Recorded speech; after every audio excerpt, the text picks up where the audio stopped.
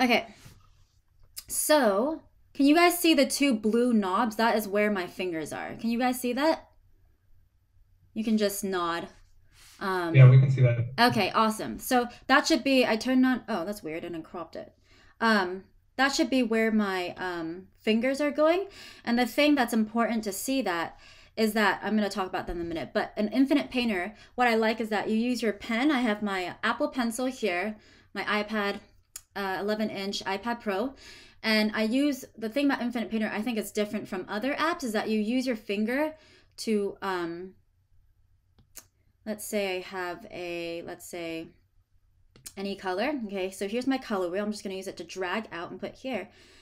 Now I can draw anything, and you can see here my layers on the right here. Okay, now you can use this to increase the size. I'm using 3 fingers to drag up. So these are some technical things. I'm just going to get that out of the way. And you can use your 3 fingers to drag to the left to decrease the opacity. Therefore, it becomes lighter, right? Decreasing the opacity makes it lighter and lighter. You can see how, now you can barely see it because it's 0. Now I drag over, you can see the opacity increasing. And basically, those are basically the only 2 things that you pretty much need to know as far as I'm concerned. I don't want to pretty much make it more complicated than that.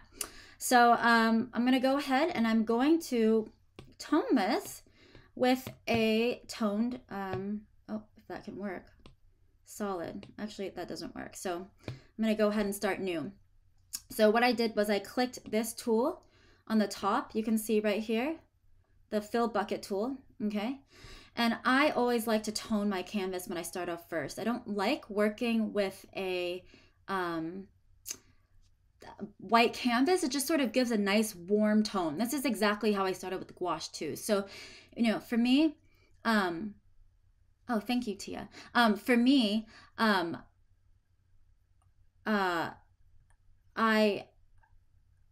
like to start up with a slightly warmer tone because you get these sort of nice color temperature variations later on when you're doing your painting. Sorry, really quick, can you guys all see the chat or is it just me? You guys can't see the chat, right? Okay, I just want to make sure. It's okay if you do, I guess. Let's see, viewing options, maybe even make it bigger. Okay. Well, maybe not. Okay. Okay. So now the other really cool thing is that I can import a reference photo in, which is what I'm going to do. Okay. So you're going to go to here, import. And then I'm going to choose photos. Okay. So here I have that photo already downloaded. Now here you can choose layer or reference. Now, reference layer is if you want to actually put it as a layer in your painting. And reference is what I'm going to do now because I don't want to paint on top of my photo. I just want to use it as a reference. This is a really cool thing that I like about Infinite Painter. It's almost like your pin board. I can put it anywhere I want. And now I have a reference. I can drag it with my fingers, larger and smaller. Pretty cool, right? I can see all your guys' faces, by the way. So you can see if you're paying attention. I'm just kidding. You guys can definitely play along as you're painting. It doesn't matter. In fact, it might be good. I mean, depends on your learning style. Maybe you want to listen first, paint later. It doesn't matter. For me, I personally like to watch and soak it all in. So there, I can adjust my whole, it's sort of like your whole, what do you call it? Like your pin board? What do you call, like your bulletin board kind of thing? Okay, so now this is pretty much my setup if I'm not doing plein air. If I'm doing plein air, I don't have reference photos I put in. The other thing here, okay, right here is my navigator. Turn it off, turn it on. I love this thing. This thing is like, I need this because this is basically me being able to see as a thumbnail. I don't have to zoom in and out here. I can just look at this little thing right here, okay? So as I'm painting, it updates live. So anyways, let's get started. I have about an hour. Okay, so here, really quick, layers, okay? So we can drag out here, you can see your layers 1, 2, and 3, okay? For me personally, how I like to paint, oh, if you don't have the horizontal toolbar, it should be somewhere, crap, I can't remember how to get that. Remind me, I think it's pinning, no.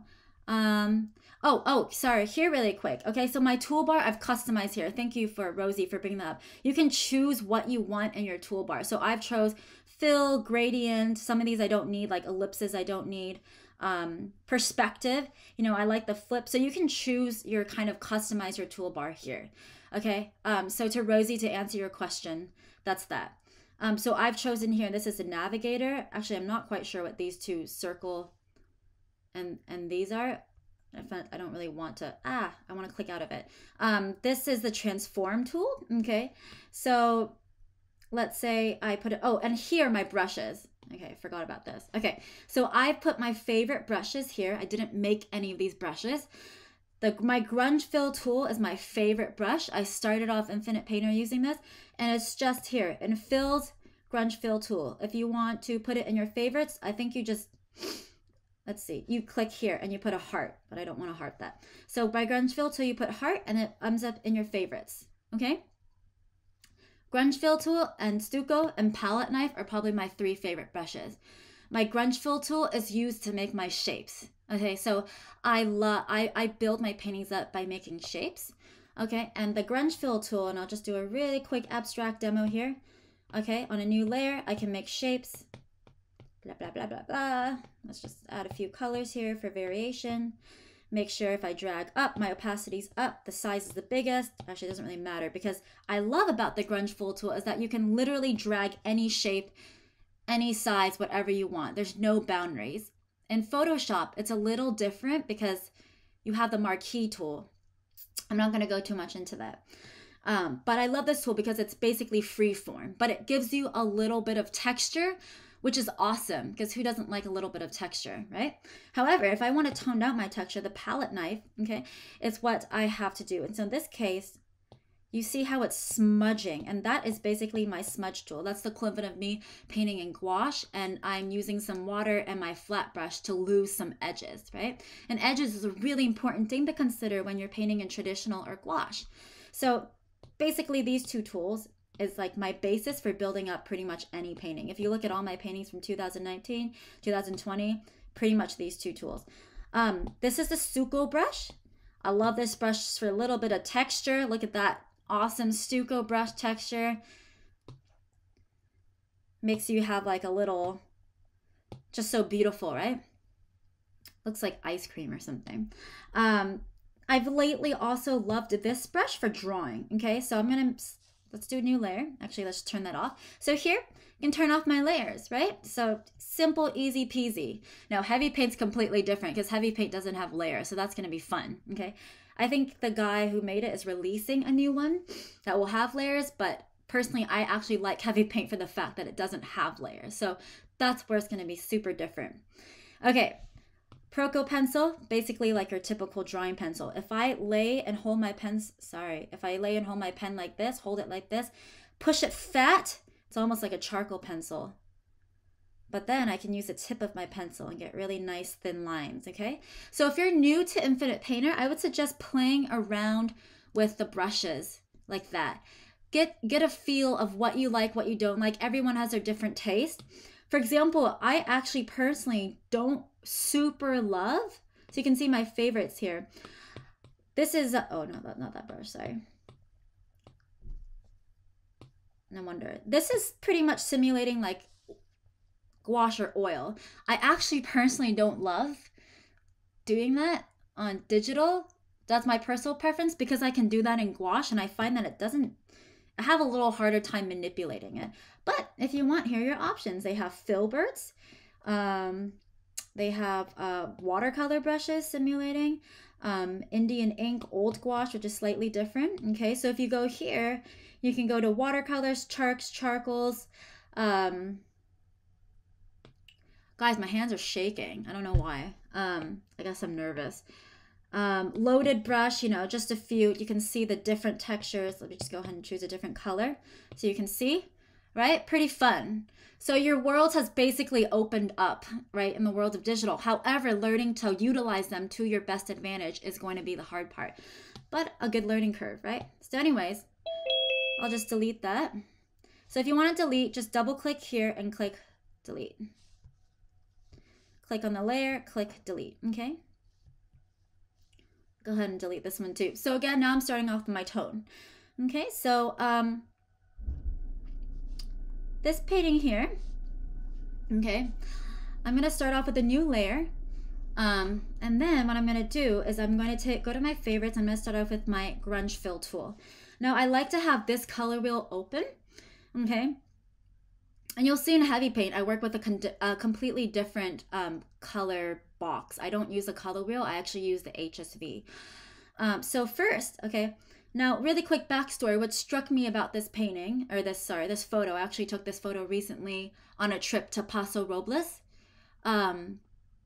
is that I really just love the mountains, and I actually really like that farmhouse. I took this actually while driving along the road, so it was like a quick snap out the window. But, you know, really quick point, you know, you always want to choose something that inspires you to paint, right? Don't just paint something that doesn't inspire you, because then it will show in the painting. So that's just, you know, one of my quick advices. Now what I want to do with this painting is I actually want to play with the cropping and format a little bit more. And I definitely want to have a lower horizon line and sort of emphasize the mountains and the smallness of that barn next to it. So let's get started. You can see here, I'm choosing my colors. And right away, I'm using my grunge fill tool, okay? Now, I love about this tool is like you're literally sculpting. This is how I view painting. I feel like I'm a sculptor and I'm carving out my shapes. And because I can literally make any shape, you see I'm constantly adjusting. But here, I look at my little thumbnail, right? So my tool's handy. Oh my gosh, okay. I need to like have my hand stop shaking. This is embarrassing. I don't even shake this much when I was doing my gouache workshop. Okay.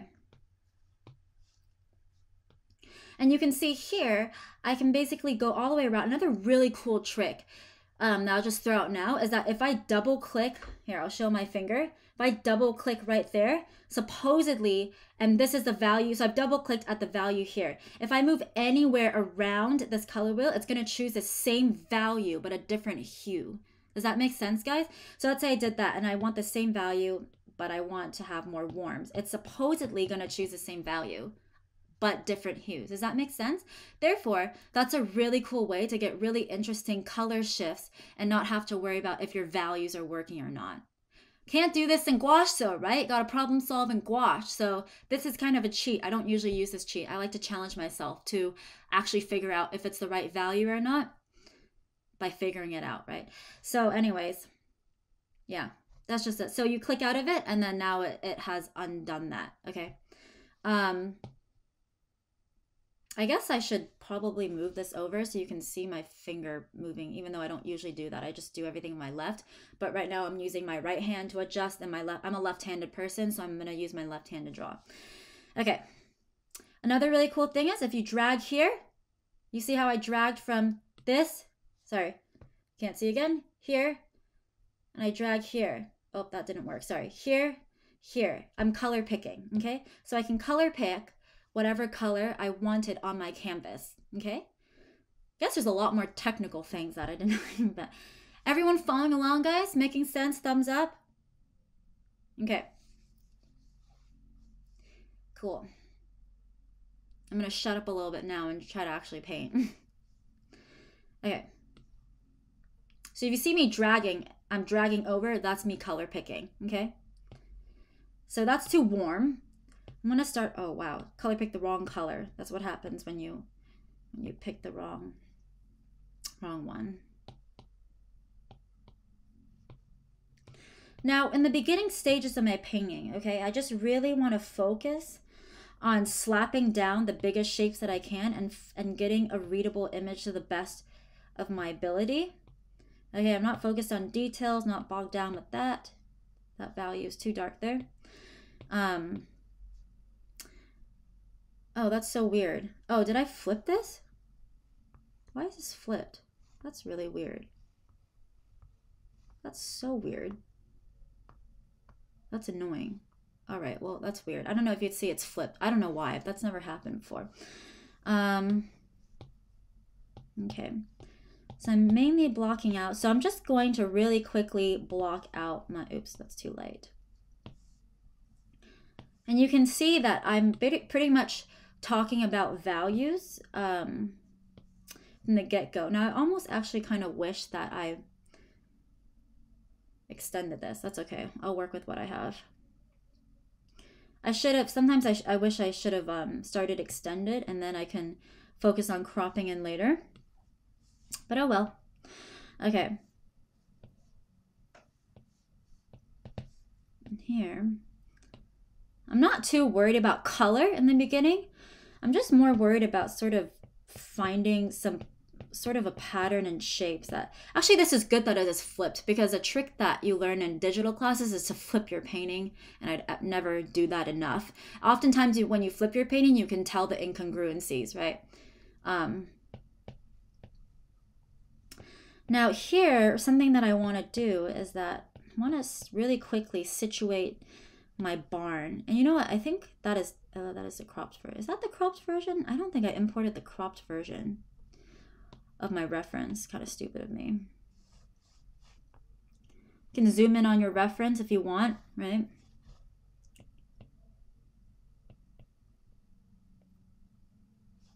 Let's hope that I can do a coherent painting in like about an hour. Sometimes it takes me faster, sometimes I can sit for a while. It just really all depends. Okay, so I'm just blocking that out there. You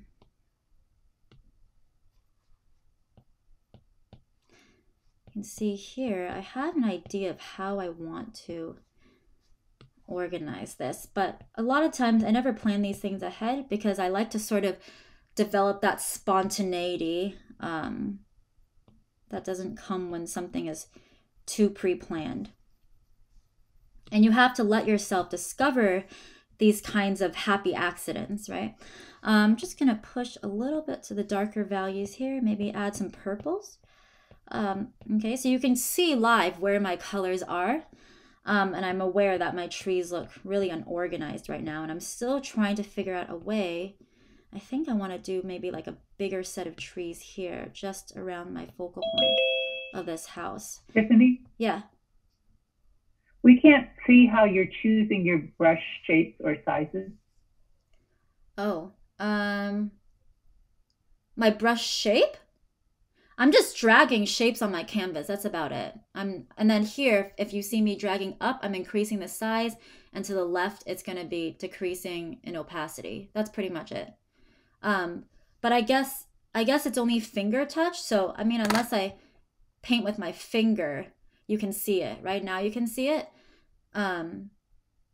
However, it's a little different painting with a pencil. The pencil gives you kind of more control over textures. So I am going to use my Apple pencil, which I guess doesn't show the blue thing. But you can see me putting down my strokes, right, guys? So now you can see me zooming in and out. Is that okay? Yes or no? Okay.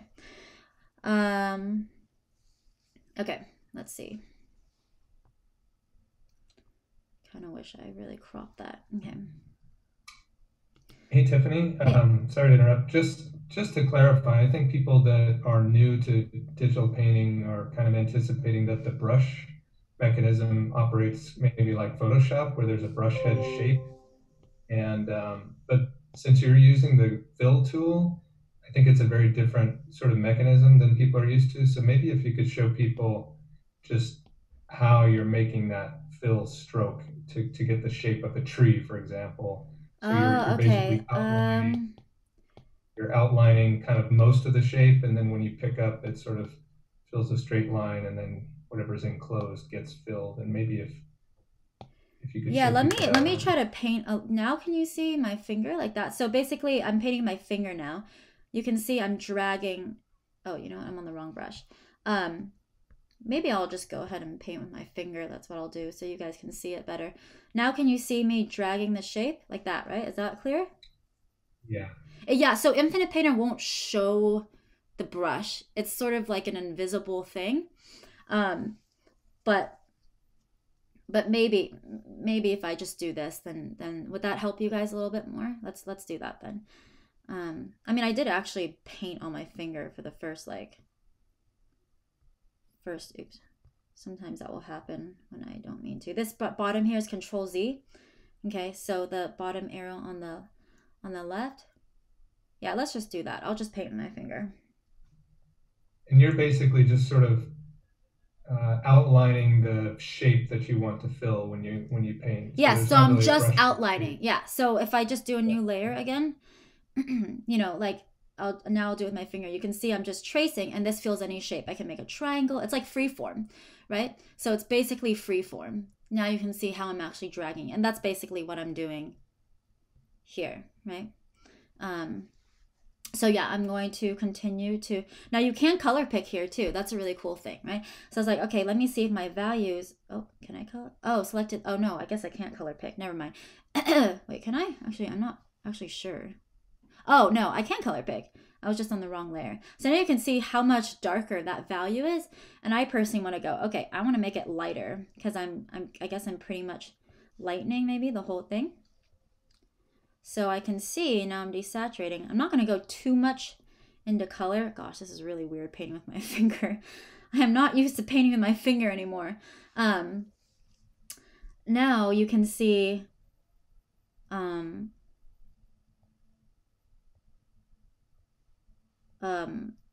how hopefully I'm designing my shapes a little bit more. And I kind of want to wish that oh, I can extend it. That's pretty cool. Okay, let's extend that a little bit. So I can extend this, and then I can click transform, and I can extend this here, right? And then here, if I wanted to, I could click this transform button here. Oh, never mind. Let's not do that. Okay. Let's do that. So now I can color pick here, and then I can continue to extend my shapes over, right? A little bit like that. So, you know, for you guys who work digitally, or sorry, traditionally, that can't really do that, right? So these are sort of the really cool ways of, I guess, digital painting that allows you to sort of explore freeform. Okay, so I'm still just bringing in my shapes. I'm just playing around with shapes right now, squinting. This flip thing is really throwing me off. Squinting to see all the time, zooming in and out. Just to see how everything is reading. Trying to get these subtleties and the color temperature shifts with the purples and everything. This was pretty much painted on a pretty overcast day. Sorry, not painted, it was taken on that value's gonna be way too dark. You can see that I actually tend to pick the wrong value the first time, most of the time. It takes a lot of, a few tries for me to get the right value. The right value that I feel like works. But I really just want to get these subtleties. You know what? I'm going to move this over here. I'm a lefty and it's really annoying to reach over on the right side of my canvas. Now, the thing I like here is that I can carve into it, right? So I can use this sky to carve into it, to carve out. I can let's take a slightly lighter value here to sort of delineate the ground plane, okay? So with one tool, basically, I can get the gist of what I need personally, right? Now, again, this is my personal preference, and everyone will find their own little niches along the way as they paint. Is this clear, guys? Is this, okay.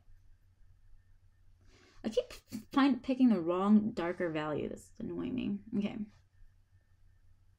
So a lot of times, this is how I will start.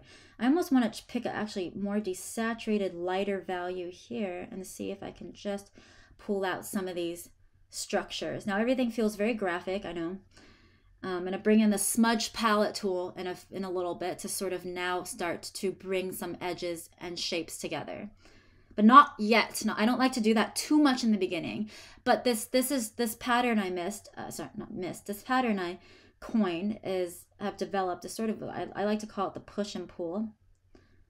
You can see I'm dragging my shape in there. That's my opacity. Okay, my opacity is full. Adding some mountains in the back. Okay. And you can see that I'm leaving some of the tone. And what I like about the grunge fill tool is that it sort of lets you seep seep into the tone a little bit. All right, I'm sorry. I'm gonna have to use my pencil a little bit to just get these smaller hills because I can't get that with my finger, unfortunately. So I'm back to my pencil now, okay? I'm just gonna start creating these sort of shapes just to get that. Maybe I shouldn't do that in the detail just yet. Here, let's pick a slightly lighter value to start carving out, you know, these sort of lighter edges. Now I'm thinking about shapes. I'm thinking about here, maybe we can add some smaller houses.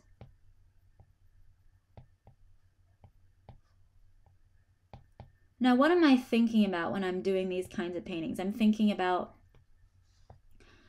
grouping first and foremost. I don't like how my trees look yet. I still need to work on that, but just thinking about, I'm gonna work on that in a second. Thinking about what I can group. I'm back to my pencil, guys, so I'm sorry if you can't see, but it's kind of really hard to get little things with your finger. I actually started with a couple of still lifes. I didn't have an Apple Pencil when I started Infinite Painter, so I actually was used to painting with my finger more, but after switching to the Apple Pencil, it's like I kind of can't go back to the finger, so kind of weird how things work that way.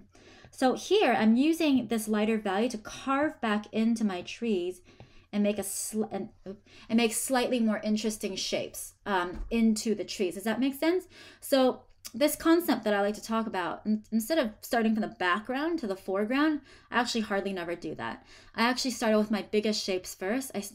And this is the same with any medium I paint on. These concepts I talk about are universal, personally for my workflow. And I like to start with the biggest shapes that I see first, and then I create smaller, I carve into that shape. And I start trying to find interest and visual interest by putting into that shape. And that's pretty much how I paint trees, like all the time. I'm trying to find rhythm. I'm thinking about rhythm as well. Okay. So here, because the grunge fill tool has a slight texture, I'm getting these really interesting. Why is it flipped? Oh no, it's not flipped. Sorry, I freaked out for a moment. Sorry, Maggie's like had a moment of, see, it's flipped. Oh no, okay, never mind. Okay, never mind. I'm hallucinating. Okay, so this concept is something I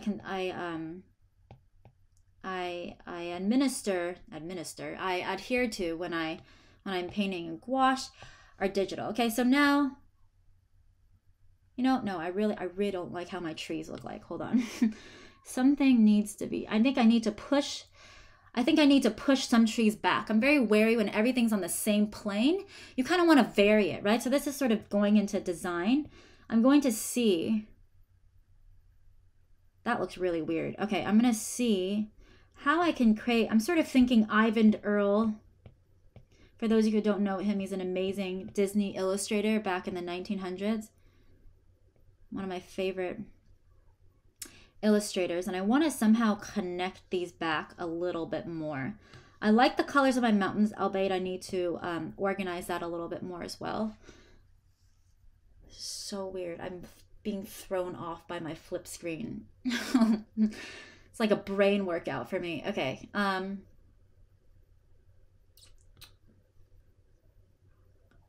You can see that I'm squinting at my screen as well. All right, let's go back to my finger. Maybe I can get some more exciting strokes in my finger. Cut back in a little bit. You never know.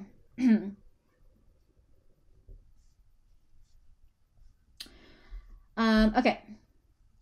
And maybe the other thing is, now I'm going to show you, the thing about Infinite Painter is that you can duplicate a layer. Okay, so if I am like, oh, I'm not sure if these changes I'm going to make are going to help or not. I can duplicate the layer, make changes on that, and then if I don't like it, I can just turn it on and off, right? So for the sake of showing you guys, I'm going to duplicate it, and I'm going to use my palette knife tool, okay? Now, I know for a fact palette knife, it's not going to have the same effect as my pencil, okay? So I'm going to use my pencil for this, and you're just going to start seeing some edges being lost, essentially, okay?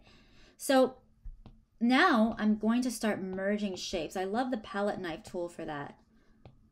because of that. Again, I can adjust the opacity. If I don't want it to be too much of a smudge, I can barely adjust it to that. If I want it to be 100%, let's say 77, I can adjust that.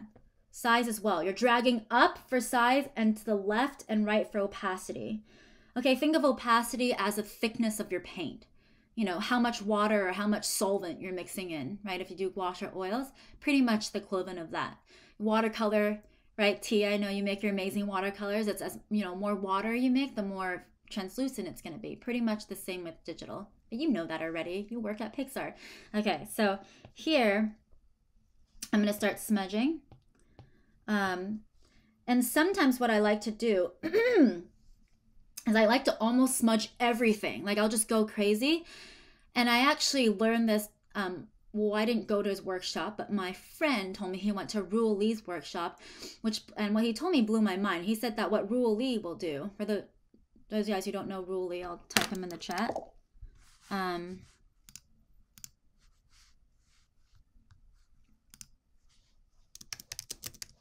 Okay, so he does these amazing beach paintings or wave paintings, seascape paintings, and he will, after a oil painting session, he'll basically take a palette knife and scrape off all his work, you know, and at first I was like, why would he do that? But now I understand it's almost stepping back and seeing what you can lose and what you can bring back. And you almost need to do that in order to advance forward. So this is what I equate that to. I equate this, my smudging. That's pretty much the same mindset that I have. So in this case, I'm not going to, sorry guys, I'm not going to smudge everything, but sometimes you have to overwork the painting in order to know what you need to bring back, right? If you're always going to stay in the safe zone, you're never going to know what exactly you can push and pull to new bounds, okay? So you can see everything is a little soft. I might bring the sky into a little bit for dynamic effect. Okay, that's too much. So that's okay. Good thing about digital is that you can control Z, right? Don't rely on it too much though. So now you can see some of that tone. Okay, is there, and now I'm like, okay, now I'm getting some moody things with some sky that maybe aren't in the reference, but I have discovered through pushing and pulling, right? So now I can bring my brush size smaller. You can see my 3 fingers dragging down. Just smudging a little bit more, maybe bring some trees back in. Now I'm gonna start bringing in the Stucco brush, which is something I really like. That looks really weird on the screen. Okay, I'm gonna bring back some hard edges in a moment, but this brush I'm just gonna show you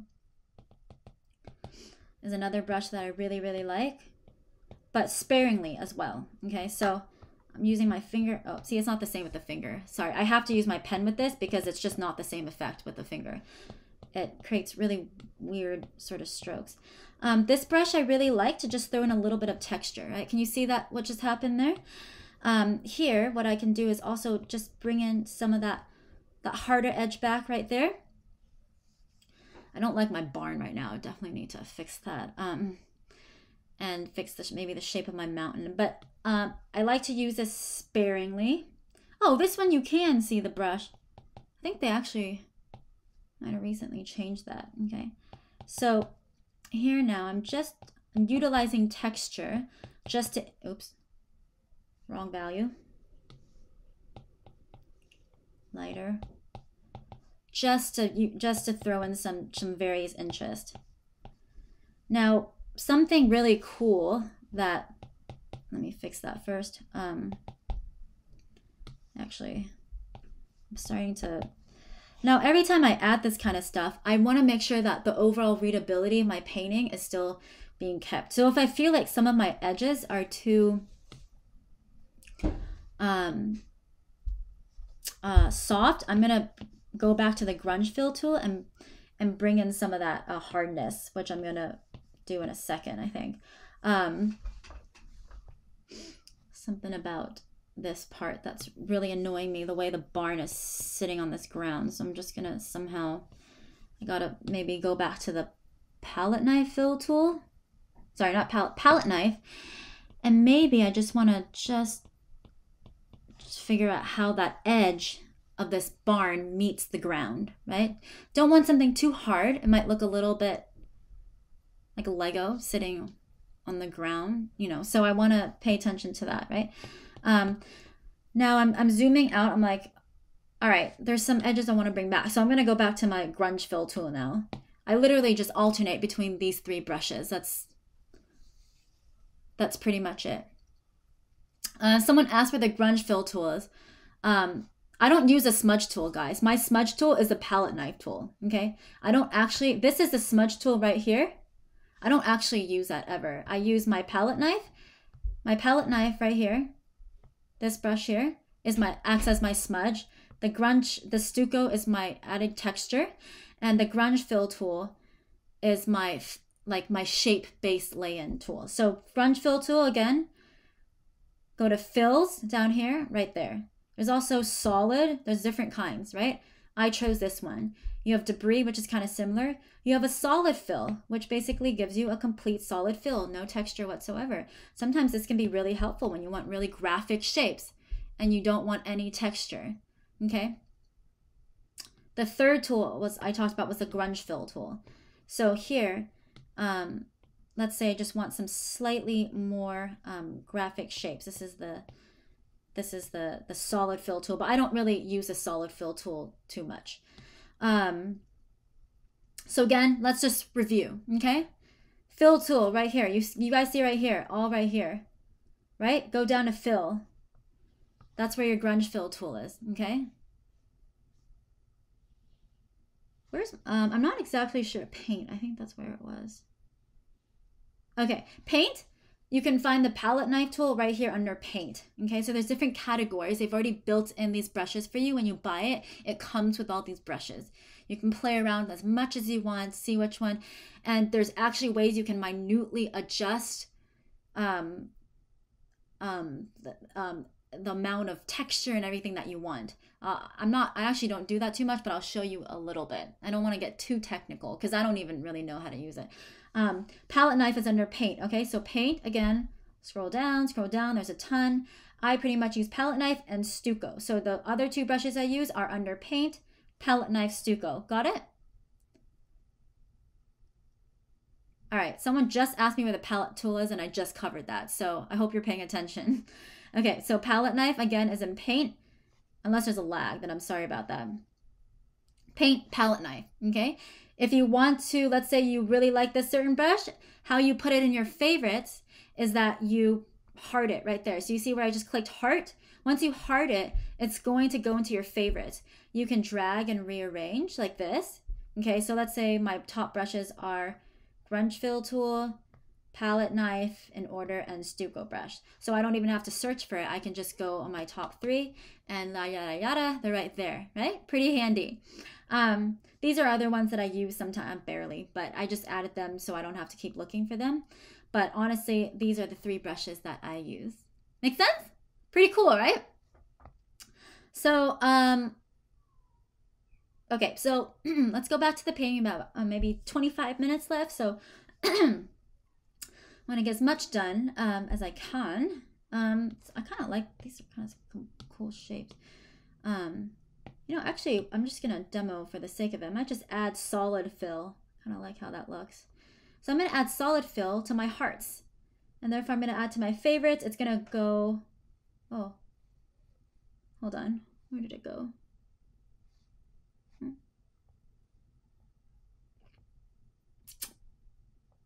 That's strange. Maybe let's add that again. Maybe now. Oh, it's this one. Oh, I don't know what happened. That's so weird.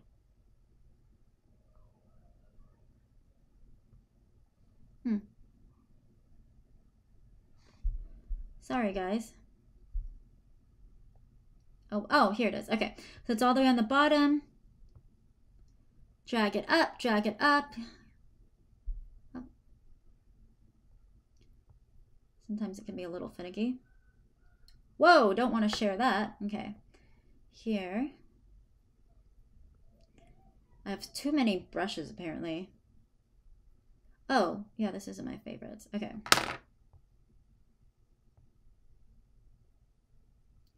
I'm just doing it slowly so I don't mess up anything. Okay, so now I have my 4 brushes on the top.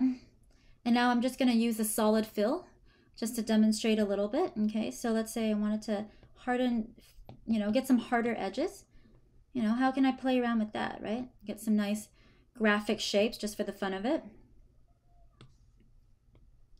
Some of these things are more for the sake of demo.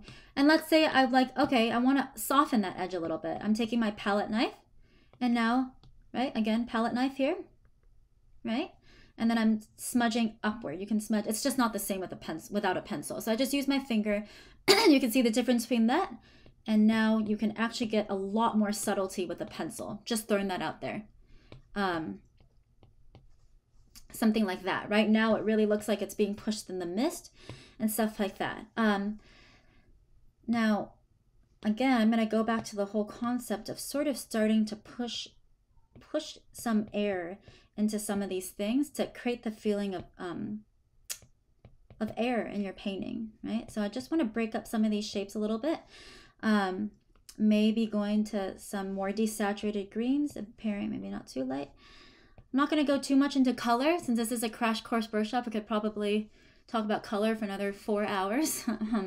So I'm just going to maybe lighten up, but this is when I start pretty much slowing down. This is a process where I could really slow down and I could really delve into, you know, certain areas and really think about edges, you know, where I want a hard edge, where I want the smudge of my energy going.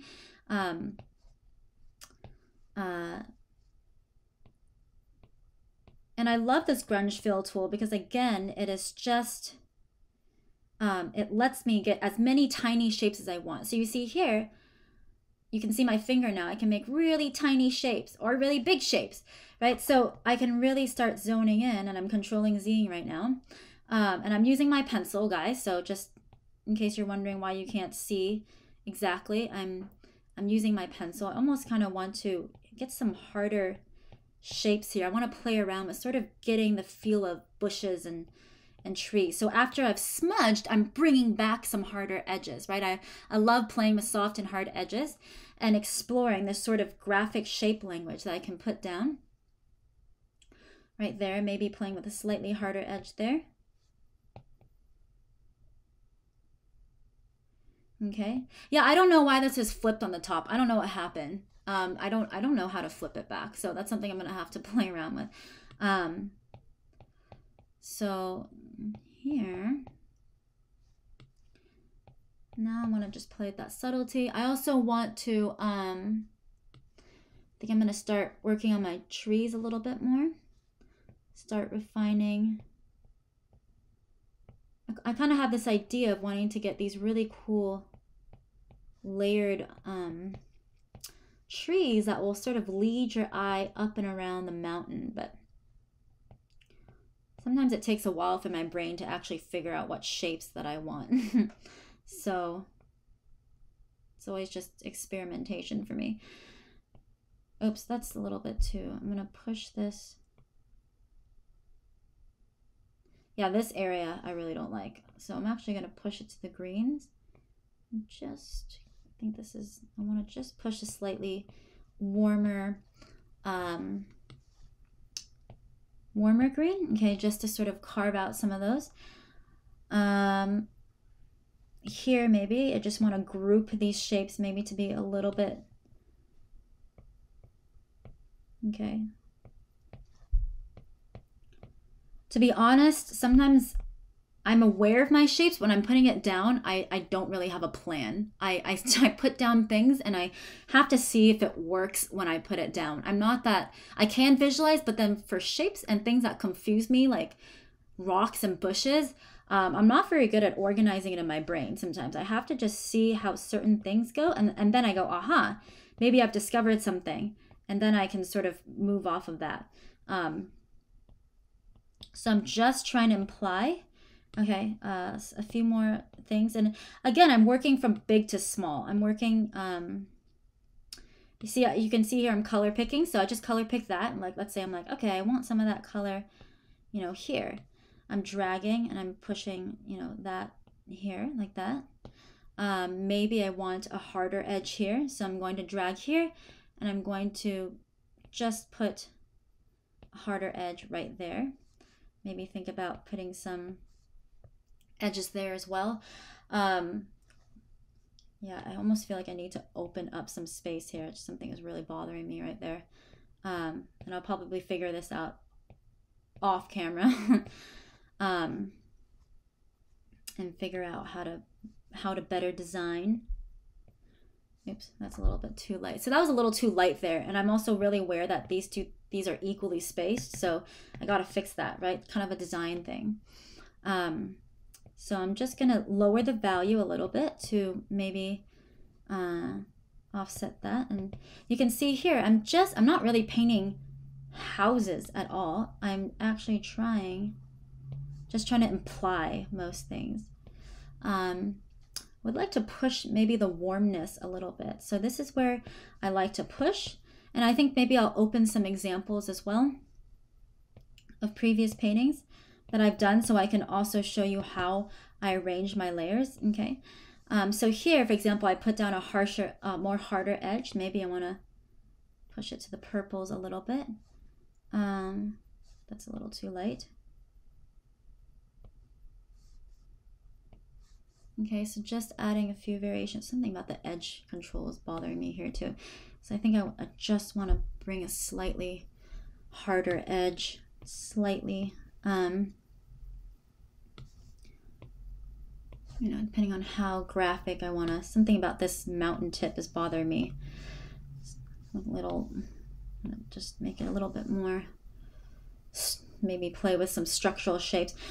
So anyways, going back here, you know, I can add these shapes, and then what I'll do is I'll go back to the palette knife tool, right? So here, and then I will smudge a little bit and just bring those shapes together a little bit. And I go, okay, now I want to bring back some green. Oops. So I'll go back to my stucco or grunge, okay? And I'll bring back some shapes now. This is pretty much my method. Going back and forth kind of like that. No magic tricks really. Back and forth until I find a happy, oh, my screen just went a little bit darker, until I find a happy medium that I like. Here maybe I want to think that I want to bring back some of that edge just a little bit. Here I know I need to figure out, and I say here and I just drew a whole shape. So maybe I can show you what I mean with a Proco pencil and a new layer. I need to work on, well, let's see, here, right? Want to work on that a little bit more. It's two parallels, maybe work on the shapes more a little bit here. Okay, so it's constantly building up. I can turn that layer off, and there's that. There's a lot of, I'll show you a couple more tools too. Oh, if I double click the thumbnail, oh my gosh, thank you so much, Nizu. Okay, I learned something from you. Okay, look at that, guys. Apparently you can flip it like that. Which one looks better? I don't know. Something looks empty here, and that I see that. I need to add those houses there. That's what I need to do. Okay, so I'm on Proco pencil. Let's just try drawing with a pencil just for sake of demo. Okay, I'm dragging up. This pencil tends to be very like thin. Oh, what the heck? Oh, I'm on the wrong layer. Maybe I'll work on a new layer just to, you know. And I like this pencil because it's almost like drawing. And I can sort of get these kind of cool illustrative marks that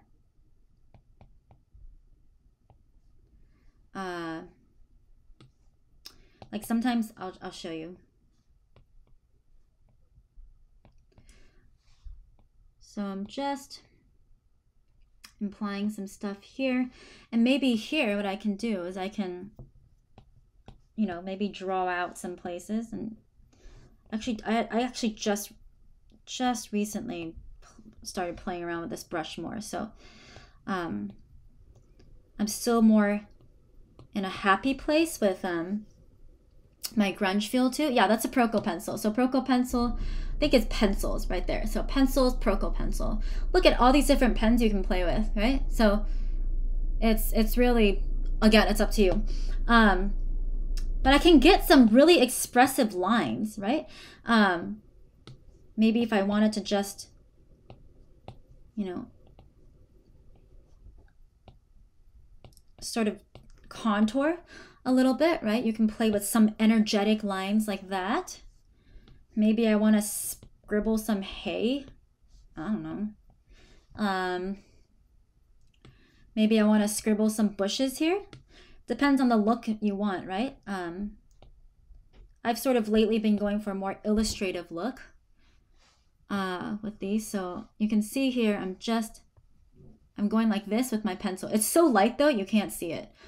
This pencil is really subtle. Here, I kind of like it when I want to just mitigate some values and also create like a sort of energetic energy with some sketch lines, right? So just sort of maybe like this. Maybe I want to bring some of that neutral gray in and just scribble smartly, right? Bring in some variation there. Okay, maybe some there as well. So maybe here I want to go back to my favorites and I want to smudge. Okay, here's another thing I can teach you guys. So let's say I'm like, okay, I don't like working on different layers. I want to work on all one layer. I'm duplicating this just again, I can have my different progressions and show you. I'm going to take this layer up top, click on it and click merge. Now you've merged these layers together. I can toggle on and off. So now I can take this and I can smudge down here a little bit because now it's all one layer, right? So I can smudge and play with different edge variation right there. Making sense, guys? All right. You're welcome, Ashley. I don't know what I said that. Okay. Here is just so badly designed, right? All those houses look like polka dots or something. I don't know. So that's something I need to fix. That's a design aspect. So maybe I'll just go back to Proco, maybe group a little bit more, right? Figure that out. Maybe add some interest in some lines or something going off into the distance. Maybe even add some tree branches, you know, just to add some light on dark variation. Maybe not that light. I probably should have done this on a new layer, to be honest, because sometimes I don't like that. Here, maybe I can just tone down the value just a little bit.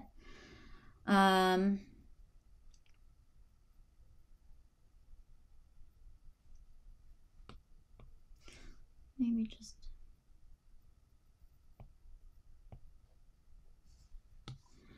and there's just such a variety of things you can start to almost again sculpt, right?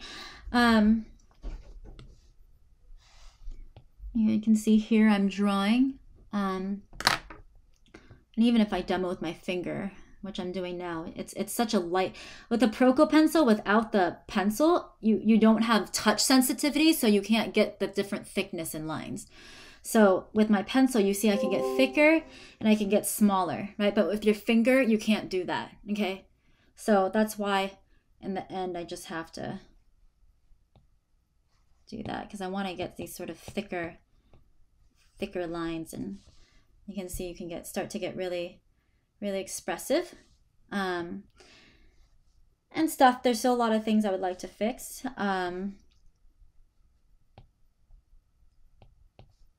Here as well. Maybe creating so I'm holding my pencil like this, and maybe what I want to do is create a really expressive line going like this and coming down, right? So thinking about rhythm, right?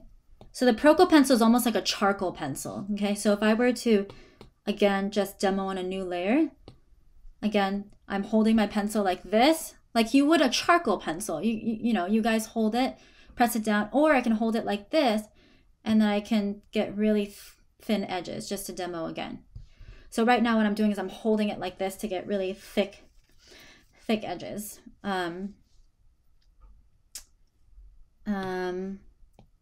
Another cool thing you can do, okay, Infinite Painter is really powerful. You can actually build 3D models and build 3D like, oh, I'm on the wrong layer. Make sure you're painting on a layer that's visible, okay? So if you paint on a layer like this and it's not visible, you see the eye with the cross on it, you're not gonna be able to paint on it because it's not visible. So if you're like, why is my paint not coming on?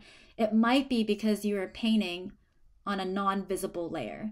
So just a quick note about that. You know, it's not that the app is broken. Probably not. So, oops, I'm painting on an invisible layer again. So it wasn't working. Switch back to that. You know, I can even get, you know, some, I'm just sort of scribbling right now, to be honest. Pushing down that. Now another really cool thing, okay. Now you can see my process. So we can go from here, you can see where we build up from, right? And then if you toggle again through layers, you can see how we've sort of been building up this painting. A lot of times what I like to do is I like to take different versions of different layers, and I haven't really figured out an easier way to do this, but I erase some layers to show the bottom layers. So let's say sometimes I'm like, okay, I like some of this part better, but then I like some of the aspects. I'll duplicate this layer just so I have a copy of it. I'll turn it off, and then I'll use the eraser tool right here. An eraser tool also comes, you can also customize. So here, okay, and I'll start erasing some parts of this so that it starts showing onto the previous layer.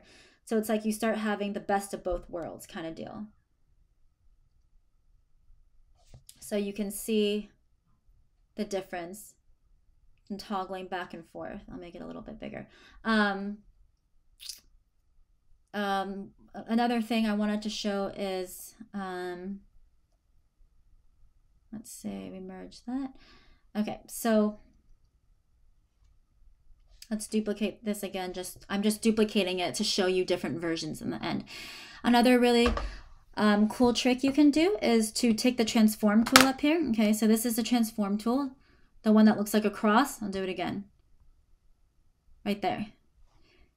You can select, oh, no, that didn't work. Okay. You can move the painting around, make it lower, expand it. If you want to zoom up. Okay, so let's say I actually want a cropped version of this. I can do that. I can do that, or you can zoom out to the original, or click cancel. None of your changes will be saved. Maybe I want to zoom in just a little bit. Maybe not, actually. Okay. What I wanted to do and show you was take the lasso tool, okay?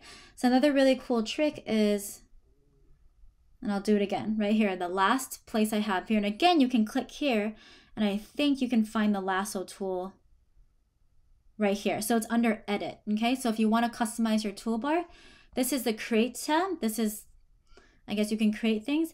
The select, it's under edit. So it's under select, transform, edit. You can, again, if I clicked here, I would select, I could add that into my toolbox. So right in here, this pin triangle looking thing, click edit, and I think you drag up here to add to your toolbox. I can't quite remember. I think that's how you do it.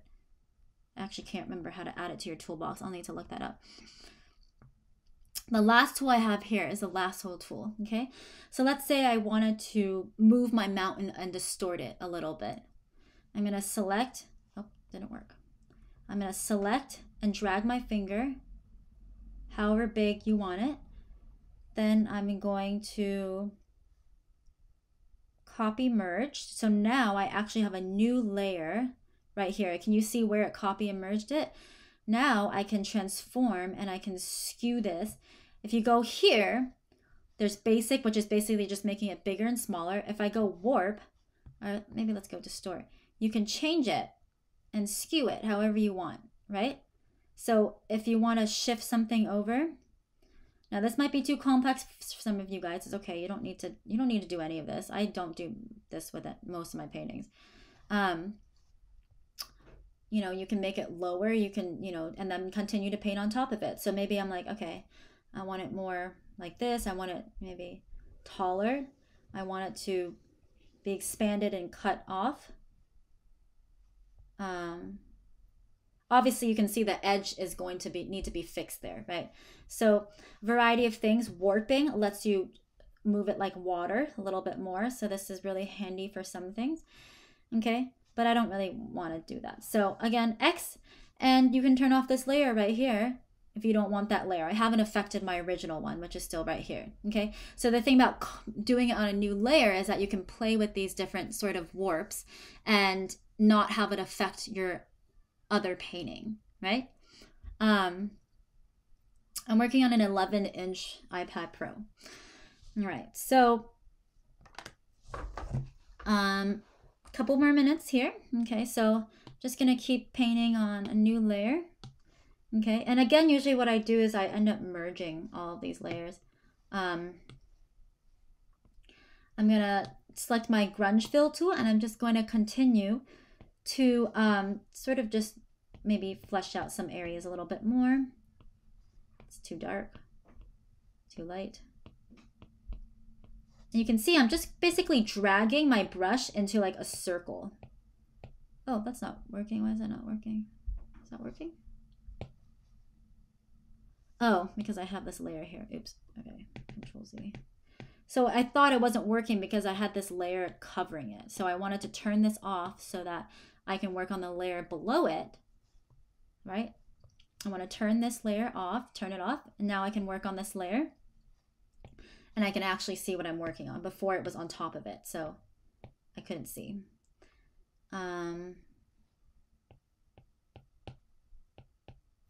So I'm just playing around now with adding and canoodling, but you know, this could take me probably another couple of hours and to really call it finished, right? But at least I have a pretty solid block in that I can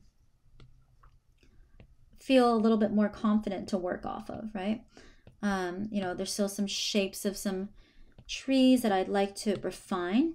Maybe if I want to, again, bring the stucco brush in, and I'm dragging over here to color pick, and then I'm just going to sort of add some texture onto some of these trees to just give that feel of trees. Maybe here I want to just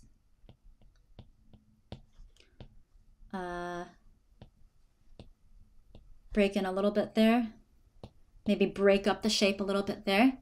Okay. A little bit more. And I mean, the possibilities are endless, right? It's up to you to how much you want to play. You know, here you can also kind of do really cool lines, honestly, with the stucco brush. I'm on the stucco brush right now. That was a little bit too much of a line, so I want to do that. But the whole time I'm adding this, I just want to make sure, you know, actually, this is a good idea. I think I want to move my barn over. So let's say I'm like, man, I want to move my barn over. I'm just going to merge this really quick. Let's see how we can do that. Again, let me do this with my finger so you can see. Lasso.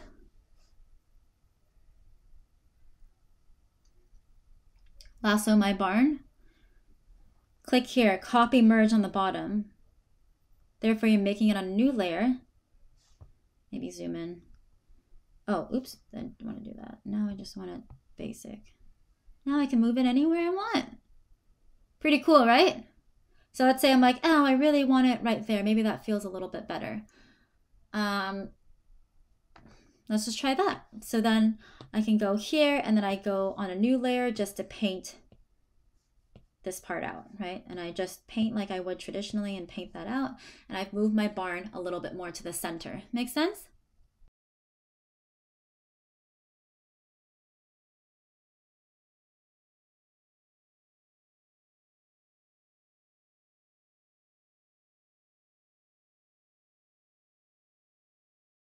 All right, so first things first, what I'm gonna do is I'm gonna tone. I always do this. I tone my canvas. Depending on the amount of jitter, I usually tone it a warm, and I get already all these color variations. Oops, I didn't mean to do that. Let's make it really big, just so I cover a lot. I do this really quickly, no method at all. I just cover it up. If you want, you can add different textures and have fun. Maybe bring it to the yellows and add that. You know, have a fun base to work off of. That is what I would suggest to play around with. Well, that's kind of annoying because, okay, what I have to do is make this smaller because apparently it'll cover it up a little bit. Okay, can you guys see my preview screen? Actually, I technically don't need to see my preview screen. If you guys have the reference picture open, I think I'm gonna stop share. Whatever. Okay, that works. Okay.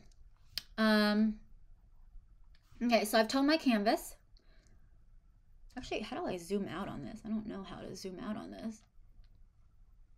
I guess that's kind of the annoying thing. I I can't remember if I can do that on, oh, and these arrow buttons are undo. So undo or go forward. So I guess I actually don't know if there's a way to zoom out on Infinite Painter. You know, you can pinch your fingers and go in and out. I'm actually not sure quite how to do this on the desktop. Actually, this is my first painting I've ever done on the desktop. So let's see how it goes. I'll just have to like zoom back and squint at my painting. That's what I'll do. So let's start. Okay, so again, I'm going to start off with the biggest shapes, and I usually like to start off with my mountain, right? So I'm picking the hue, I'm desaturating it because this whole painting is composed of neutral grays, which I personally really love. Oh, oops, wrong tool. I'm like, okay, let me adjust it a little bit smaller. And to be honest, I just start haphazardly throwing things on. Again, I like to start chaotically and then I zone in. I like to look holistically and think of it as a funnel as you're working large to small, right? It's always good to be able to see the bigger picture of things. Here, I know I'm just shifting over to the green blues, right? So I think of it in terms of that way. And now that's how, because I've trained my eye to be able to kind of know how colors will work together, right? I kind of more or less know if I keep desaturating it, it's going to just sing against these more, slightly more saturated blues. I'm going to adjust those blues a little bit. And this is, oops, sorry, I don't know what I'm doing. I didn't want it that light. Oops, too dark. Okay, so again, too dark, I'm adjusting the bottom value, which is bar, which is value, right? So value, I'm gonna get slightly, now I'm like, okay, I want a little bit more to the greens, maybe here, and I'm gonna light. You can see the color changing here. So if you're not sure what color you're choosing, that's the color you're choosing. Oops. And to be honest, I start off super rough in the beginning, okay? So like 3/4 of the painting, you're like, what is going on, Tiffany? Hopefully you can still see the readability. And it really bothers me that I can't zoom out. I'm gonna have to ask Vong. I think I'm just missing something. I feel like I wonder if I go here to resize and size multiplier. Let's do that. Let's just do that. Okay.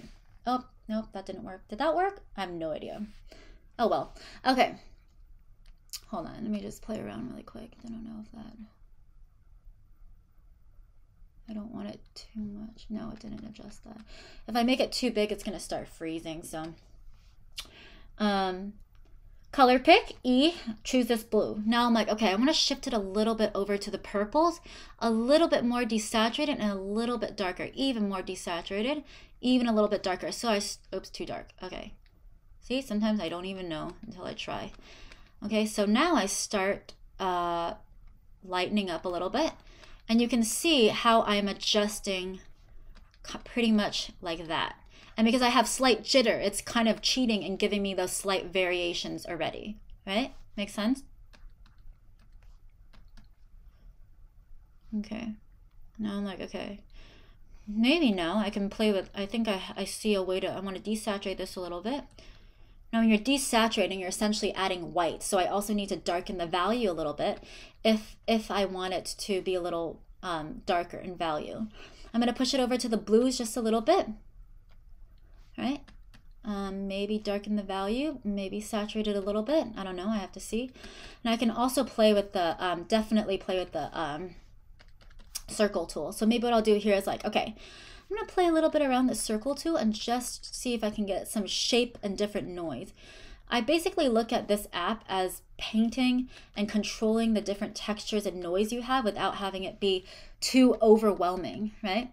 I don't want to have circles everywhere. Sometimes I just like to have one circle. So I'll choose the one circle and I'll draw it bigger and just control my shape, my uniqueness of my shapes, right? Got that from Kwang Ho. He said that once, where all your shapes should be unique. And I was like, oh my God, that's brilliant. And so I've been thinking about that more ever since. Here, you know, you can see it's giving me that slight variation, okay? So I'm like, all right, let's just move on to something else. I'm already detailing too much, in my opinion, too much at the beginning. I want to get more, just to get a head start. Maybe I'll color pick here. Oops. You just click. So you click on the E and you just click wherever you want it. I'm going to lighten and desaturate and enlarge my brush just so I can block in a little bit more of the sky more, okay? So let's do that. Let's say I wanted to fill it even faster. Maybe I can use the fill tool, okay? Just to get more areas, and you can start to see how you can really start carving in again. Again, I look at this all as carving. It's so fun to think of yourself as a sculptor, right? And kind of really see, okay, how am I carving into my shapes and how am I bringing out light and dark shapes simultaneously, right? I always like to teach that the light doesn't exist without the dark and the dark doesn't exist without the light. When you're carving out light shapes, you're also carving out your darker shadow shapes. And that's why I don't paint foreground to midground. I paint my darkest masses first and I work around that, because then that helps me anchor my painting a little bit faster. Okay, so let's work on the ground a little bit, right? So let's say I actually really like to fill in my ground with a fill tool. So again, saturating, but I don't want that. So I'm just going to push it a little bit over like that and see what we get there. Okay. Maybe go back to the line. Maybe push it to the greens, push up the saturation. And you can even draw a diagonal line, right? Who says you have to draw straight lines all the time?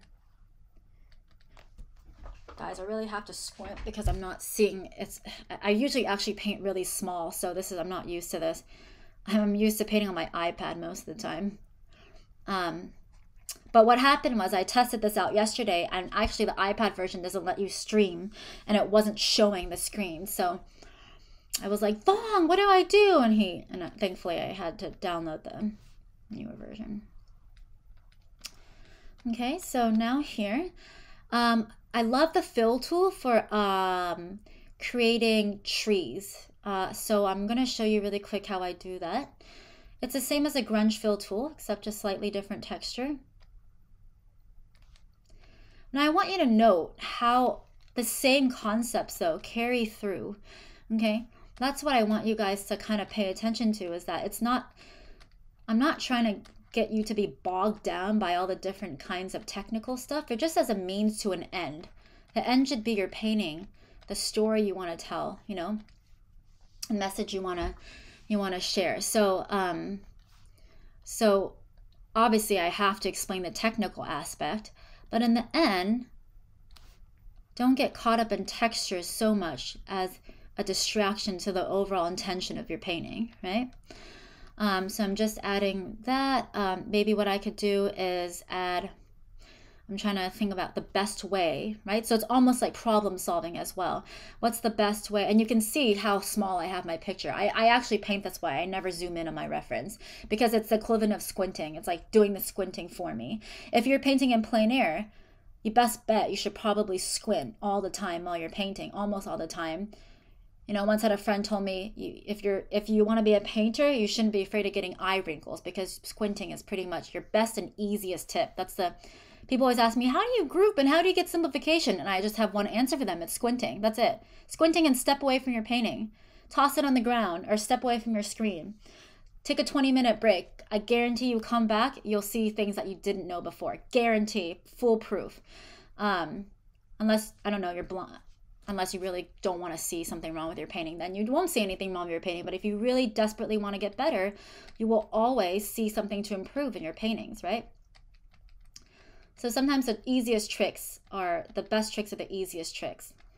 Sometimes there's a time to overwork your painting so you can learn what to not step back on.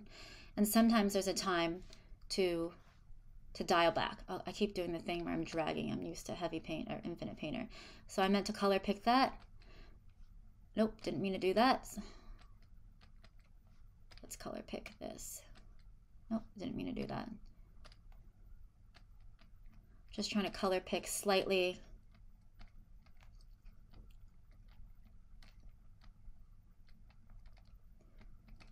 Okay. What was I gonna do? I can't remember. Let's maybe add a mountain in the back. A lot of times I'll color pick once I have my basic values in. but I'll really try to challenge myself to not color pick and to see how much I can get the right value in. That's too much texture there. So I almost want to be like, you know, let me dial down the jitter. Let me just have some simple block-in shapes for the back more, right? So I'm not just putting down texture for the sake of texture. And you're probably thinking, damn, this is super clunky. Like, I don't think I like this. You'll probably think that at first, but it just gets him getting used to. You know, and maybe this app isn't for you. You know, it's not a must that you have to paint in this app. Everyone's brain is different. I hated this app the first couple of times I did it. It took me like 1.5 hours to do 2 oranges, which usually takes me like 20 minutes. So I think the jitter is too much. So I'm just going to try to consolidate a little bit more. And just for the fun of it, I'll show you some other tools. So we have the rectangle tool, okay, which is basically rectangles. Oh, wait. Oh, I didn't choose it. Okay, rectangle R. So you can't adjust the angle in this one, okay? A little bit more limiting in my opinion, but some people swear by it, you know, and again, it's up to you. So maybe I'm like, I just need to group some shapes more. Let me just do that. This goes into more pixel art to me, so I just sort of stray away from that. Anyways, I'm gonna learn that. Now I'm like, okay, let me just see if I can just bring some stuff together. I like using the really big smudge tool. Oh, this is the size, I'm sorry, this is the jitter. It's flipped on the app. So now I can maybe start smudging some tools, or sorry, smudging some shapes, right? I technically don't like to work too small, okay? With the smudge tool, you can see it's smudging some of the white, so I don't want that. So this is Control Z. Let's bring it in a little bit smaller. Don't know why it's doing that, to be honest. It's taking the color here and bringing it in. I'm totally aware I need to design this part more. It's still lacking, but I move a lot slower when I demo because I'm talking at the same time. I want to somehow, I like that pattern there. I want to somehow maximize on that. So here, what I really like is let's see if I can draw. That'd be pretty cool. I can do it. Can you guys see the preview? I like this part here, and I want to sort of imitate that pattern. Okay, clear.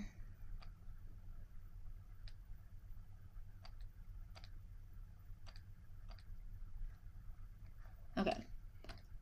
Oh, wow, that's weird. How do I end this? Oh no. Clear. Okay. I don't really like that tool. Okay.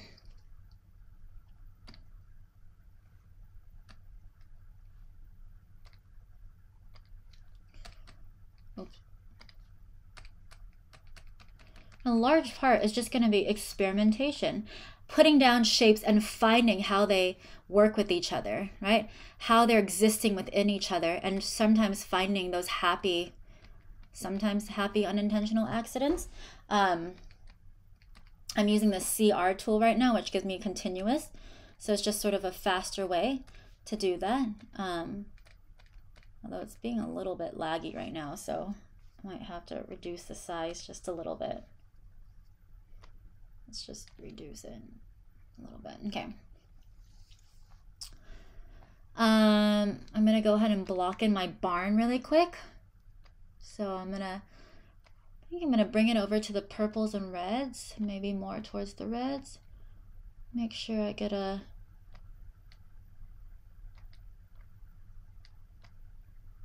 You see how I'm adjusting here, and I'm thinking, actively thinking, is that the correct value? So this one's, it's nice for you guys, right? Because you can definitely see the cursor, which I know Infinite Painter, you couldn't quite see it. So now the houses might look a little wonky. It might be a little bit hard for you at first to get those shapes that you want, but that's okay. Sometimes those wonky shapes is what's really fun to play with. The one thing that I personally find that I have a hard time doing is getting really light shapes to sort of start singing. Now you can see I'm already shortcutting a little bit, and I'm just trying to get a little bit of variation within the rooftop itself, color shift variations. And I think you can actually Control Z on this, but or not Control Z. I'm not sure if you can actually adjust and transform and shift, which is why for me, when I do these, it's almost like if I messed up a little bit on composition or something, it's like I basically have to repaint over it and basically shift everything. And that's when sometimes I will just go into Photoshop and fix it because it's faster.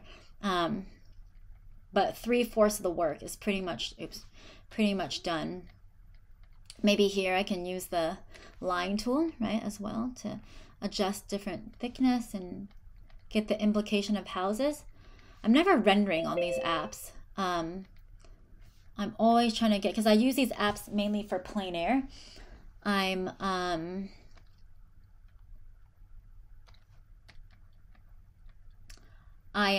never thinking about rendering as much as I'm thinking about shapes and readability and how I can capture the correct atmosphere and the correct mood with correct value structure, right? Any questions so far, guys? You guys are so polite and quiet.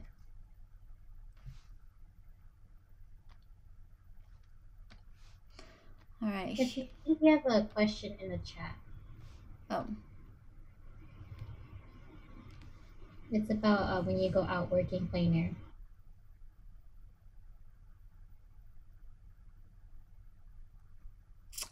Oh, okay. So Jeff had a question about the ambient glare.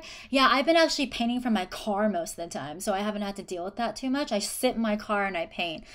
It's quite comfortable. My boyfriend's super sweet. He'll just drive me. He'll sit next to me and read while I paint. So it's nice to have someone who knows the area. Or I'll just sit by myself in the car. The one time, though, I do have a funny story. The painting I actually just posted of the beach of Cuvier Park, I did that on heavy paint. I could not see my screen one bit. So it was almost a challenge for me. I was like just guessing. I could kind of see my values, but I couldn't really. You can paint in a black box. I know some people do that. I don't know. I'm super lazy. So when it comes to like setup, I'm just like, I just want to sit. If I can find shade, I'll paint. If not, I'm just going to do the best I can. Do not take my advice for like studio equipment, because for most of the time until recently, I was sitting on the ground painting for gouache or any bench I could find. I never set up an easel, because the time I set up an easel, the light's gone. Same with iPad. I'll just sit on the ground. I'll sit on a bench. Of course, it's a lot easier, and that's why it's a lot faster to whip your iPad out and be able to do 10-minute color studies, right? I've done it before where I did 5 paintings in like 20 minutes because the light was just changing so fast. You just want to bring it in, and heavy paint's really good for that. I will say, if you ask me for a comparison between heavy paint and infinite painter, they're about the same, but I feel like I can get down a faster look, a faster color study with heavy paint, because you're not dealing with so many tools. It's almost like you're not bogged down with the tools, so that once you get over that threshold, you're like bam, bam, bam, and you can create really quick color studies. My iPad lasts pretty long. Not super long, I would say. So, I mean, I can go out and do like 4 paintings and it'll be fine if it's fully charged, 4 or 5. But I also just take like 20 minutes, 30 minutes max on a painting, or maybe less. So I don't sit there for an hour to do one painting. They're usually really quick. And I do have a charger in my car so that if it does run out of battery, you can plug it in now and plug it in while you're painting, right? If you're painting your car. I don't really have a portable battery, but I'm sure you could do that. So, oh, thank you, Tia. To pinch with 2 fingers? Oh, on the iPad. I know, on the iPad it is. I don't know how to do it on my desktop, Tia. So on your iPad, you can't pinch. Yeah, because I was like, there has to be a way. Unfortunately, not here. Okay, I'll just keep the chat open here. Okay, so let's keep moving. Oops, wrong value. Okay, so did that make sense, Jeff? Okay. Yes, thank you very much. Okay, so I'm just trying to find some. That's me squinting.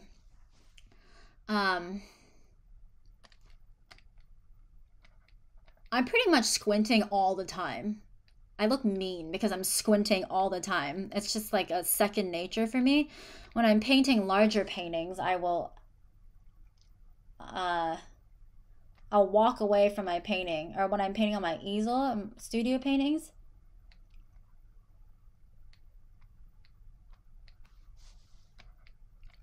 I'll walk away probably every 20 seconds. And it's pretty cool because then you also get a workout. You're like walking back and forth. That's like little cardio for you, right? I'm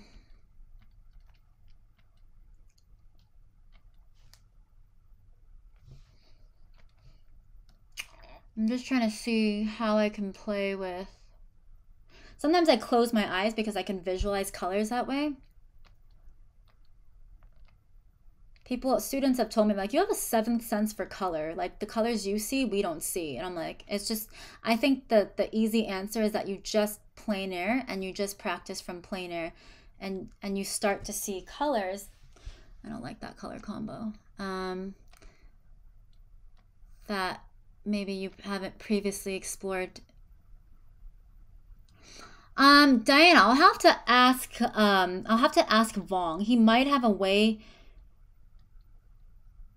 He might have a way now, but I'm not sure. I'll ask him, and he's pretty fast at responding, and then I'll tell you guys, right? But what I do usually is that I'll just have preview open, or I'll be painting on my iPad, and then I'll have the picture open on my desktop, and then I'll just kind of look back and forth, right? Okay, maybe let's add some cows. Which I didn't do before. Diana, are you excited to do some paintings on heavy paint? I think she's so excited. Okay. Are you intimidated right now?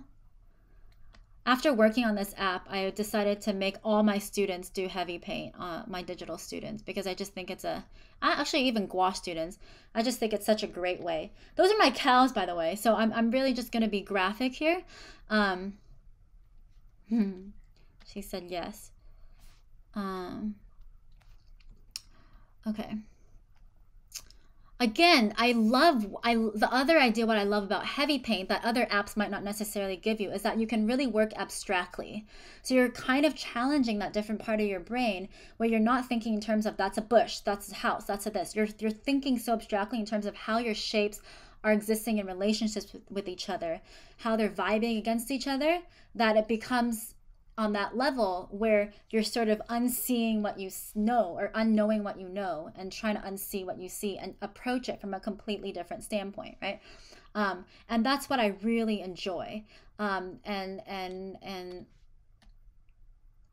on. So here, I'm gonna just push it a little bit warmer. Oops, wrong. Sorry, I wanted this fill tool. Too warm. Okay, so I'm like, even to saturate even more. Let's see if you can play with some neutral grays here. I love paintings with neutral grays. It's still too warm. So I'm keeping desaturating this red. Quick color tip is that if you've mixed gouache traditionally, or any medium for that matter, you find that if you desaturate the color, it actually looks like it's complement. And digital, you have that too. So right now, if I desaturate, if I put a red, okay, and then I start, let's see if it'll work here, and I start desaturating it and maybe pushing it over maybe a little bit, it starts to have a little bit of green tint to it. If you really squint and see, this is not the best example, but I was doing some blending master studies on Photoshop, and it blew my mind where when I was putting down a desaturated darker red, it was completely reading as green, and it was blowing my mind. Because essentially in gouache, I'm mixing neutral grays through complements, right? And that's how I think. And so I'm squinting and I'm going, okay, I really like how those reds are slightly offsetting these greens that I have laid in already, right? And I'm essentially sort of fragmenting these shapes a little bit. I think I need like a longer arm so I can just go like this or something. Okay. This is how I'm going to paint, guys. I'm sitting like 2 feet away from my computer. I think this works better. Okay. So if I look weird, that's why. Here. Can I ask a question? Huh? Can I ask a question? Yeah, of course. You don't need to ask. How would you because I remember the last painting you did, like you want to, when you step back, you want to show depth. How would you encounter depth in this part where your horizon line not looks flat and more in depth? Since that there's no layers, you just gotta go right in. How would you encounter This that? horizon line down here? Guess more towards the left side. It's just like flat. Like how would you make the where it looks like more of an atmospheric? Value, that's it. Okay. Adjusting and getting your values right, and maybe sometimes playing with edges just a little bit. The number one question I get, and you guys are getting the lucky answer. I mean, I've probably answered in some form already. People always ask me, how do you get value and how do you get mood and atmosphere? It's not through color. It's partly through color, but if you don't have correct value, it's not going to read the full potential that you want it. Make sure your colors you're putting down have the correct value. If this was too dark, okay, then maybe it would read as too close, right? Same with here. Maybe if something here was too light or something, it would be pushed back too far, right? So let me just play with the fill smudge tool a little bit. See, so it's really just a value, and I know that's not the funnest thing to study and to get your head around. I once had a workshop student, and she was like, "I refuse to understand value," and I was like, "Well, that's too bad. You're not gonna get your paintings how you want them to completely." But she's a really cute elderly lady, so I couldn't be mad at her. But it's literally, that's the short answer. Just to really understand how, turn it black and white. I think there's an option. Oh, right here. Ta-da! Okay, so now I can see where my values are. Oh, I love that. Now I can see where my values are grouping, where I want it to have more contrast, which is where the barn is, and where I can bring some things out more, right? So that is your best friend. If you can't turn your painting black and white, if you can, turn your painting black and white. Because you can see sometimes. Now, if you are so good, you can break the rules. There's artists that break the rules, like Soroya, Edgar Payne. Edgar Payne, a lot of his times, his skies are the same value as his mountain, but he uses color shifts to sort of draw your eye away from that. It's really cool. Who says you can't break the rules? But you can break the rules after you understand the fundamentals, right? Is my sort of caviar. I'm just adding some slightly cooler values there. Super subtle. You see those super subtle color shifts I'm adding? Turn it black and white, it's the same value as that green. Do you see that subtlety right there? I'm all about the subtleties. That's what I love. I have some warms here. You see my cursor, some blues, and then the green I have as a base. I'm just going to add it in select places.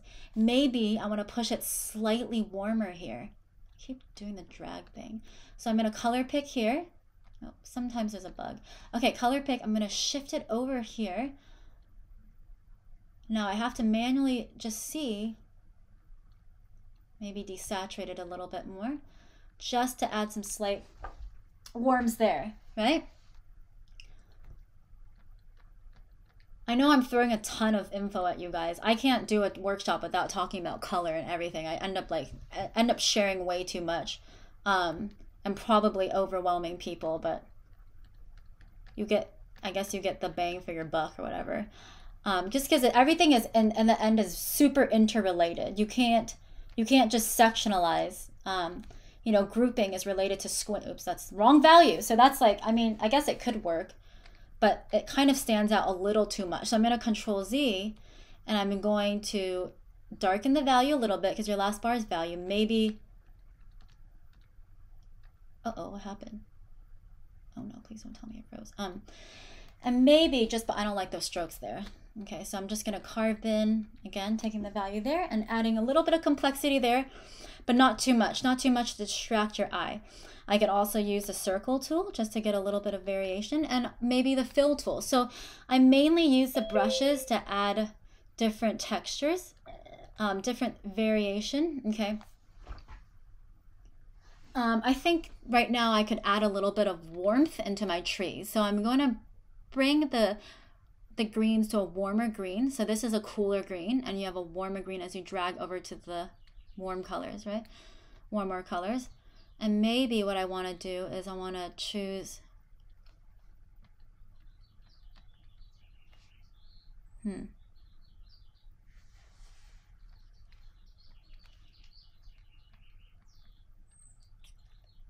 my God, I think I have a bird nest outside my house. Do you guys hear those birds? You do? Oh my gosh, I think I have baby birds outside my house.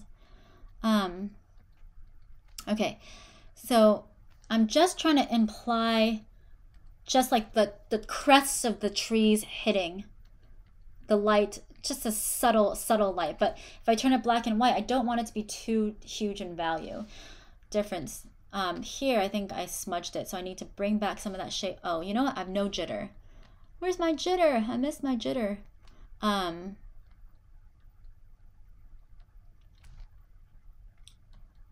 Did I answer your question, Ashley? Okay, let's see here. I know you're probably wanting something more, but that's the that's the. No, you're good. You're good. Don't worry, you're good. Thank you. I always like to add not greens. Another thing that I see a lot of the time is that people will go haywire on greens in a bush because it's green and they think that trees are green. I like to add like literally like purples. Sometimes if I can pull that off, of course, judging that it's the right value. I always like to play with different color temperatures and add, that's too dark. You see how that's too dark and it stands out like a sore thumb? So I'm like, okay, let's see, I need to lighten and then maybe try something like that and see how that feels. Why am I not getting so much jitter right now? Maybe it's a dark value. Okay.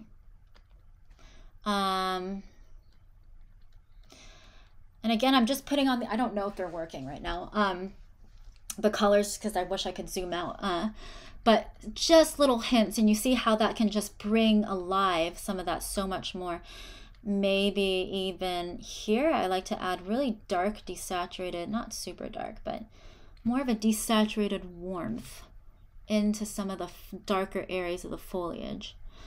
And then maybe if the edges are too hard, oh, you know, this is a great way to, sorry, let me just do something, smudge. Another great way to barely add that is the fill gradient tool. Okay, so the fill gradient tool, I was on the smudge tool. Let's say you're like, I don't want it to be that harsh.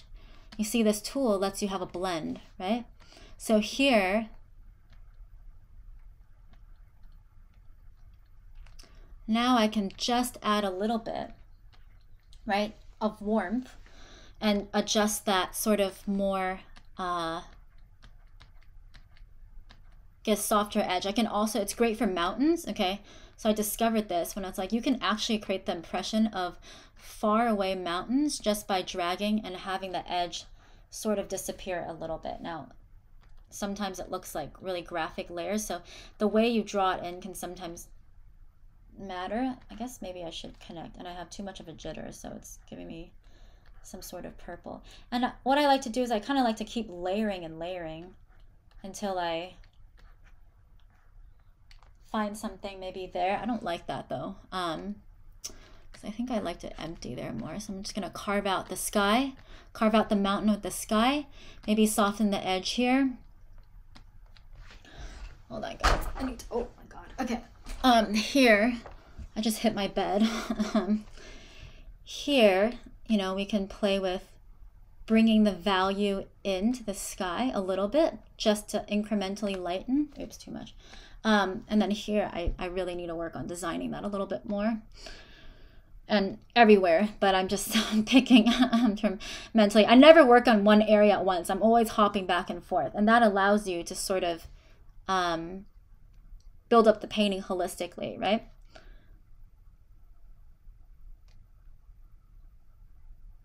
I'm trying to think of what brush to use best.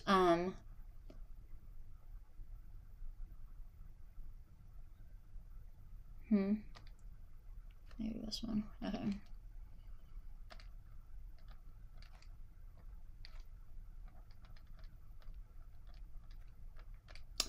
My weakness is painting mountains and things that have more structure to them, which is really weird. So when I get confused by things like this, I have to like squint and dial back. I like organic things. But I feel like for me, I personally really struggle with like finding pleasing shapes, or at least it takes me a while to do that. And when I do, it's quite exciting. Oops, I don't like that. But it's always like a definitely like a process for me that I really enjoy.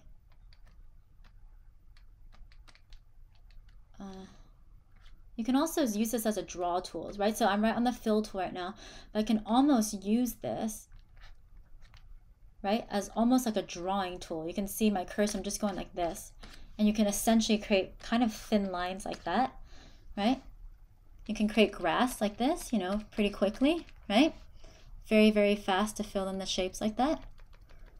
But I'm using that to now find a rhythm.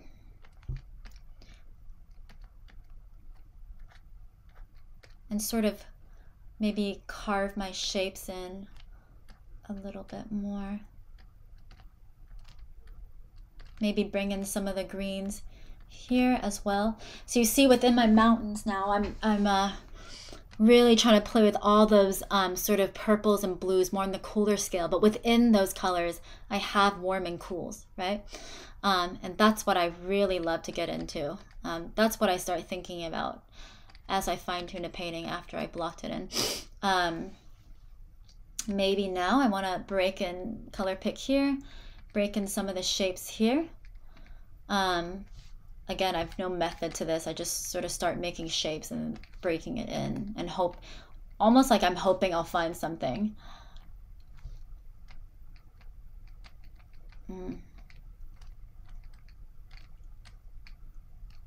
And maybe I might make it look like I'm making it easy, but I definitely struggle with every painting that I do almost. And that's a good thing because it means you're challenging yourself, right? You don't want to just paint things that you think are always in your comfort zone that you know you can do a good job on. I hated painting mountains before this, and then when I kept going to Lake Elsinore to visit my boyfriend there who lives there, I would just do a plein air while he would skydive. Did 5 plein airs a day, and then I grew to love painting mountains, and it only took a week. So sometimes you have to condition yourself. Those are the times when you'll learn the most. And to me, if you looked at my Instagram posts, I think painting starts with the mindset. It doesn't start with skill. You know, you guys can all come from different skills, different backgrounds, fine art, digital. If you have the mindset to learn, you'll probably learn faster than someone who doesn't care as much. So right now I'm gonna go back here.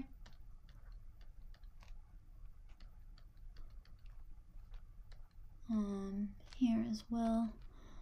I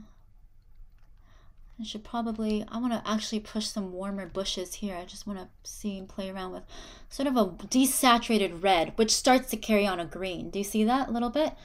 It starts to carry on a little bit of a green. It's not super red. And you know what I didn't think of before? I should probably add some freaking bushes in the foreground just to create some pattern. I don't know why I didn't think of that. That's another thing. Don't get too mirrored to your reference. It's very easy to get locked in and think that you can't deviate it, which is what happened to me right now. And I didn't think of, that happens to me a lot in plein air too. I get so focused on doing something. Sometimes I forget that I can push. So I've been challenging myself more lately to take inspiration from the plein air, but then I'm also pushing at the same time. Those are supposed to be rooftops. So I'm just, and you can see the whole time I haven't even zoomed in. I don't need to zoom in. I think I'm fine. Because it's just going to, maybe that was too big. In the end, I love the fill tool. And I'll save the last few minutes to show you guys some paintings.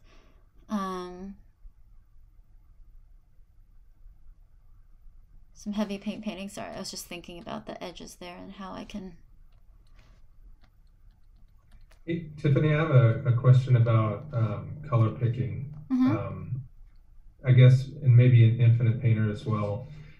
This one, it seems like the interface is pretty straightforward, and with the with the value adjustment, that's actually pretty awesome too. But on Infinite, is there any sort of, I guess, shortcut, or is it always manual? Do you always have to, click the spot and open that picker on Infinite?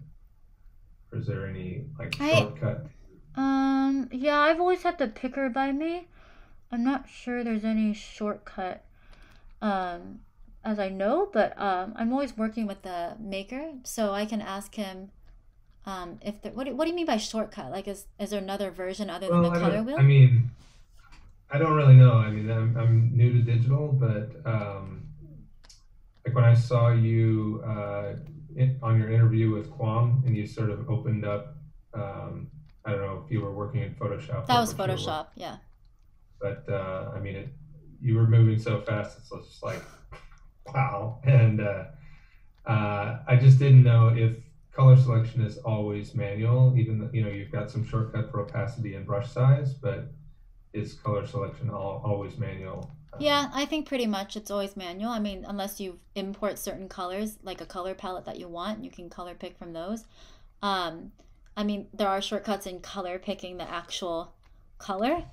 Like you can color pick from existing colors that you have on your canvas already.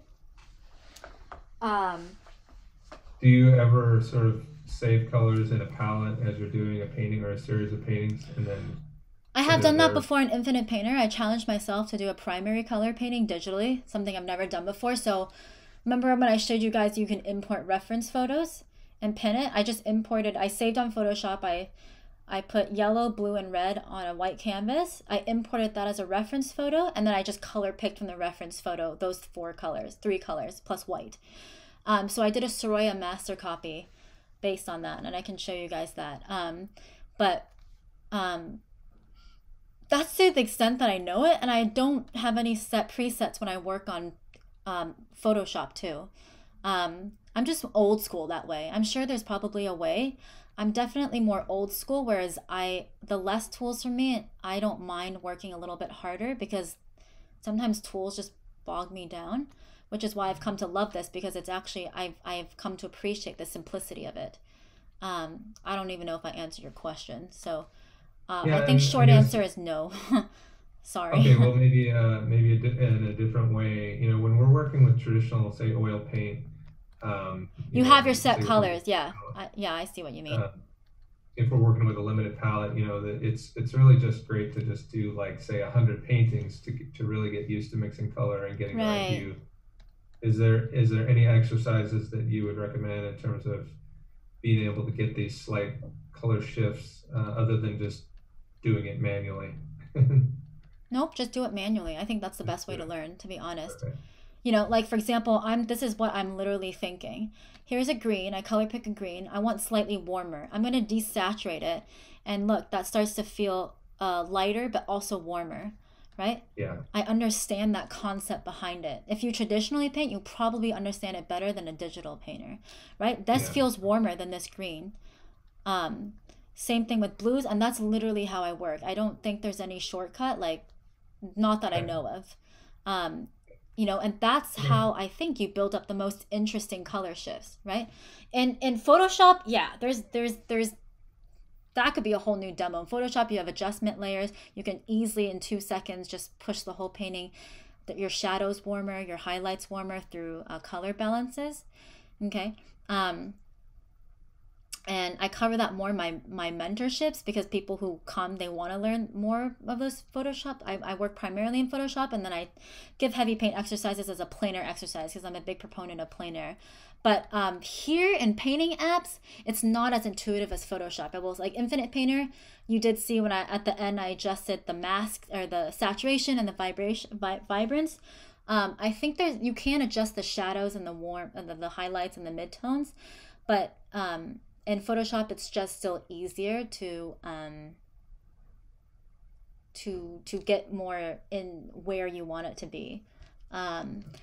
So every app is a little different, but in the end, I don't rely on those too much. Like, I will just do those things at the very end, and 3/4 of it, I'm picking colors manually, because then I can really understand how those colors work. If you want to get better, I would suggest doing master studies digitally, but not color picking, and actually trying to see if you can match the color temperatures and the colors and the values without color picking. That's what I did for a while to get better. And then once you understand that, maybe you can, you know, if your motive is to now, okay, I'm like, see, I'm pushing it warmer here, so I'm just pushing it to the warms, keeping it the same value. Okay, that's too saturated, desaturating a little bit. Maybe now putting that down there, seeing how that works right there, just in that specific aspect. I still think it's too warm. Maybe I'll take this color, but desaturate it to warm it up and find a balance in between these two. This is warmer slightly, has a little bit, and I'm also lightening, so I'm also desaturating it a little bit. It's a little bit less saturated than this, but it's vibrating now with those warmer patches I have, right? And that's how I build up a painting. You know, sometimes I can keep some of these smudge brushes, or smudge tools, but all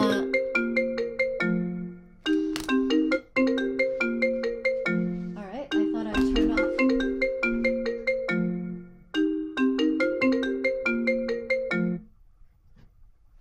Sorry, I don't know who's calling me.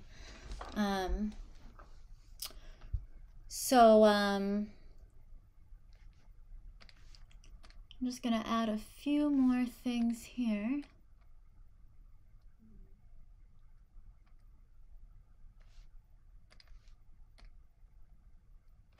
So what happens, you tell your family to not talk to you from 10 to 1, and then they call you, and they're in the same house. I don't know what's going on.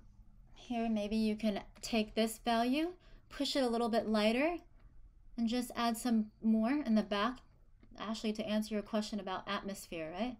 That's how I would start implying that. It's all about value. Now those are pushed in the back a little bit more.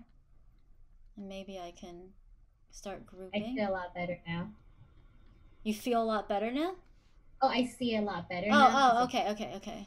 Yeah, because you're adding like that light brown to make it kind of look like there's more houses there. So the farther out, and the trees is lighter, so I see it too. So thank you. All right, so the last 15 minutes, I wanted to, I think I'm just canoodling right now.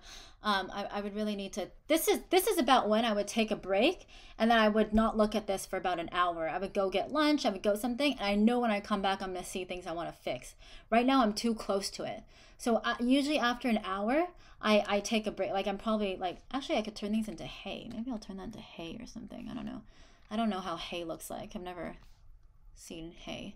But I don't know, maybe, probably not, because I don't know how hay looks like. I'll just leave this as a bush. But this is about that time. Don't be afraid to get away from your painting. You know, like I said, the easiest things to do is to step away. When you're feeling frustrated, when you're feeling stuck, you know, because when you're feeling frustrated, what is that thing? That was ugly. Okay. You know, you're probably making rash, frustrated choices, you know? There's a difference between overworking your painting with passion, but then like being frustrated at your painting, and then sometimes just putting down strokes and not knowing why. Sometimes you can push through, sometimes not. So, you know, be aware of where your mind is when you're painting, because that can probably affect the strokes you put down, and every stroke you put down affects your painting in a good or bad way, right? So maybe here, you know, I've added just a slightly lighter, maybe I'll add a pathway. You know, so, oops. Maybe we can play with a shape like that, really broad shape, I don't know. Changing up a little bit, just playing around, right? I don't know. That might not work, but maybe we can play with, just playing with perspective a little bit. I don't like that, but I think I might play with something in terms of lines of just adding that a little bit, and maybe despeckling and adding some bushes, and maybe even adding again some verticals to offset all the, so I'm just adding. Now I don't want too dark of a value, too light of a value, because And notice I'm not going like this, like a straight line. I'm trying to actually taper it a little bit. Pretty much same thing how you would probably do with a gouache painting, right? Or whatever, traditional painting. Maybe add a little bit of a house there. You know, I could probably work on adding more complexity. Oops. Here, just some lines, maybe even you know, take this value here and break in a little bit in between there. And to me, that's the most fascinating part of the painting, where you're not really like detailing anything, but somehow these shapes make your eye read it as something specific. And that to me is really fun about painting, because I'm never really trying to detail.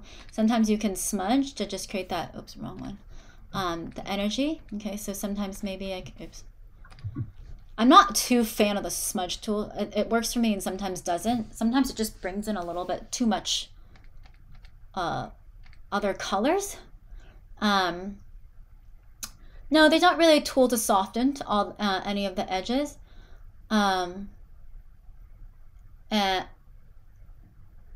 But what you can do is you can, there's the softest tool that I know is probably the airbrush tool, and it sounds like what it is.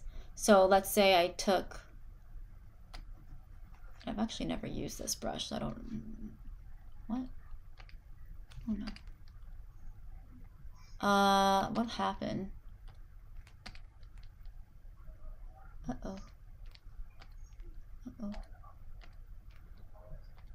Okay, so airbrush tool, depending on, it will basically give you kind of a speckled noise, to sort of airbrush it. A little bit of texture maybe, barely noticeable. And I don't really know why. Maybe I have to make the brush bigger. Oh, now you can see it a little bit, right? So let's say I wanted to airbrush this a little bit, you know, down here. Don't really want to do that, so I'm going to Control Z because there's no layers. You can do that. The fill gradient tool, you know, I really like that tool for mountains. And you can take the color you have already. So, I mean, Jeff, that's the closest thing that I will do. I will just take the color I have existing, and then therefore I don't really have to think about new color. But this is great because now you can start getting, let's say I wanted to just get a subtle lightness in that cliff. That's a little too much, but I can really get some nice subtle lightness. You see at the edge of cliffs there, and that can really make or break, you know, you know, your thing. You can really define the curvature a little bit more, right? So I like to use a fill gradient tool for that. Maybe if I wanted to soften the edge here, I could simulate it like that. But to answer your question, Connie, the closest thing would be the smudge tool. And even that's not a super soft edge. And I don't think there's a super soft brush, to be honest. So I would have to ask him and see, play around. This app is constantly changing, so he's constantly adding new things. Like I think right now he's working on a layers beta version. Okay, it's $19 to get the full one, or you can get the free version, which you cannot unlock all the brushes without with the non-free version. But if you're a simple person, maybe you can make it work with the brushes that come with the free version.